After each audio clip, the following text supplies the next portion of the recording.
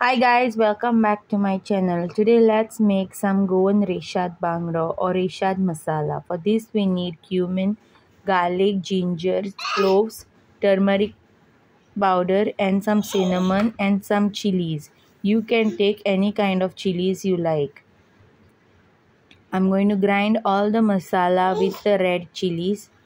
You can grind it with the vinegar, but I am going to grind it with the water, and vinegar I will be adding later. You can grind it with the vinegar if you want to preserve it or if you want to send it abroad. I have now ground the masala to a fine paste. Now I am going to add the sugar and the vinegar to the masala and mix it well, and after that I am going to clean my mackerels. You can either put it for the pork or any kind of meat you like and fry it later.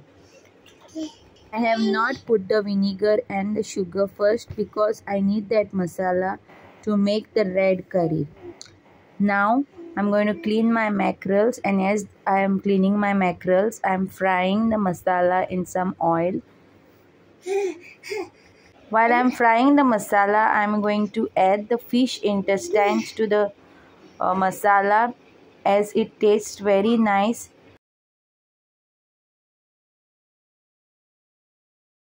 These are the fish intestines. After cleaning them nicely, you have to know how to clean them, otherwise the masala will taste bitter.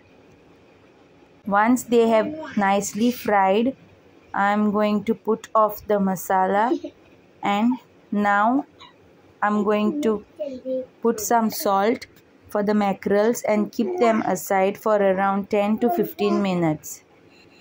This masala can be also used for the Recheado. It's been around 10 minutes, and now I'm going to remove the bone of the fish, the main bone of the fish, and I'm going to stuff the fish with my fried masala.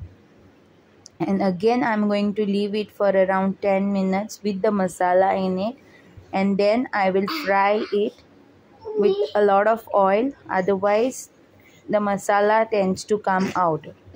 So my oil is now very hot, and I'm going to fry my mackerels on both the sides.